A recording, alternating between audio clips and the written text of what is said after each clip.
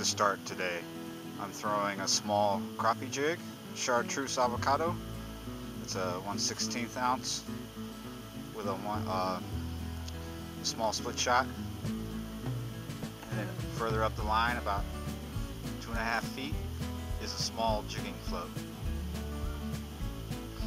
And the way I'm going to fish with my new red bone, because we've been together for almost 2 weeks now, and she does wander off, so I can't have her on the leash. Got sausages, and she's on a tree right next to me. If she starts digging again, we'll have it made. Maybe, maybe not. Dixie. I know some of you find it ridiculous to fish with the sun in your eyes, but that's why we wear sunglasses, right? The whole thing about casting into the sun is that it's a more productive cast. When you're trailing away from the sun, fish are more likely to follow that than something into the sun, because it's like, why would you run right into an oncoming train with the light in your eyes? I always find that I'm much more productive in the evening when I'm fishing towards the sun with it in my eyes. But it won't be there long because it is setting. Alright, let's take our first cast here. It doesn't have to be far. And we're just going to retrieve it slow. Now, I'm in City Park, and there is quite a bit of growth in certain parts of the park, but over where Dixie and I are, it's not too bad.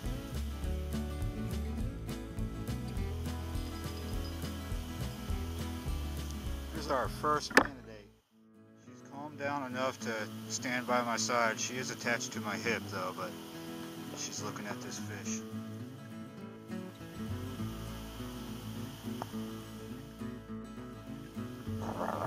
Hey! Yeah!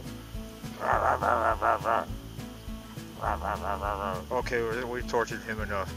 See you later. Get big, little bass. Hey, he's up there. Heel.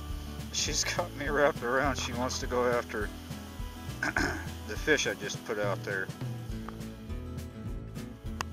This is our third little fish of the evening.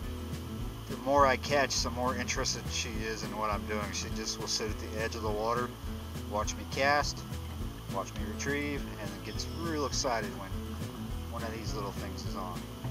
Alright? Where'd he go, Dixie?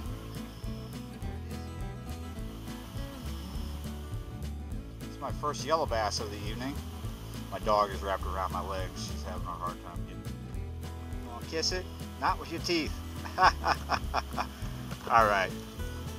I did break my ice chest, so I am going to keep guys fishing over here next to me. I think it's Arbor Day. He keeps catching trees.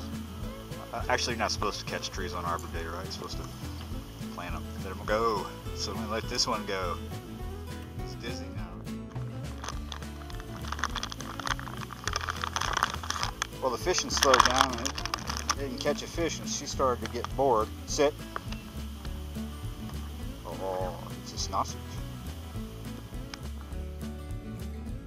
Well, this is turning out to be a nice multi-species session here with a nice sunset. That's a bluegill.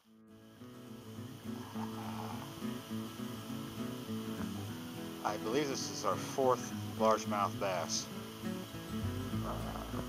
Get it.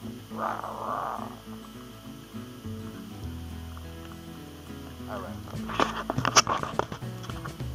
Again, not really big, but very fun. Wow. About 5 feet in front of Dixie. This one hit. It's the biggest one we've got all day. I'm going to show him off proper. Alright, he's not, you know, the biggest bass you've ever seen, but he hit really nice and he was a lot of fun, and he's got Miss Dixie excited. Yeah. Okay, I want to talk a little bit about what's going on here, the method. We're going to let him go. Whoop. So, as you may know by now, because I told you earlier, I am fishing with a jigging cork, and I have about 2.5 to 3 feet underneath it. I'm still using split shot, though the wind has died down, but I'm still using it. So in front of us, about 5 to 10 feet, give or take, is a weed bed, a bed of vegetation underneath the water.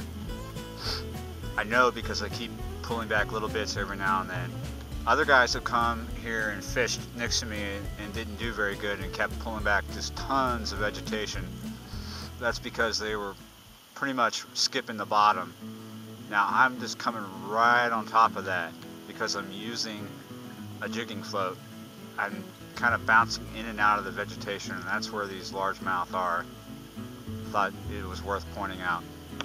So maybe sometime try using a jigging float to fish a weed bed. Isn't that right, Jigging?